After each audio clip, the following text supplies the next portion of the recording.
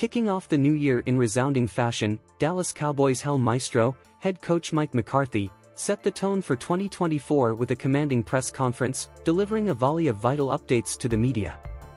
Shifting our gaze to the gridiron battleground, left guard Tyler Smith took a substantial blow in a clash against the Detroit Lions, resulting in a torn plantar fascia. This pivotal injury catapulted rookie standout TJ Bass into the limelight, raising questions about Smith's potential participation in the upcoming showdown against the Washington Commanders and the consequential playoffs.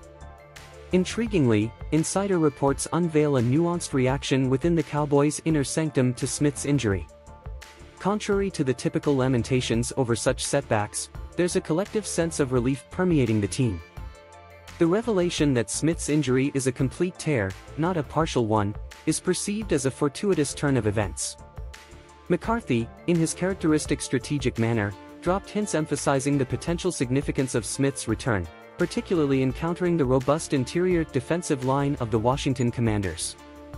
As the Cowboys navigate this pivotal juncture in the season, the availability of Tyler Smith looms large, introducing an element of suspense to the team's offensive configuration. The stage is set for a compelling narrative as the Cowboys brace themselves to confront the challenges posed by the Washington Commanders and chart their course through the imminent playoffs. Stay tuned for the unfolding drama as the Cowboys strive for triumph in this defining chapter of their gridiron campaign.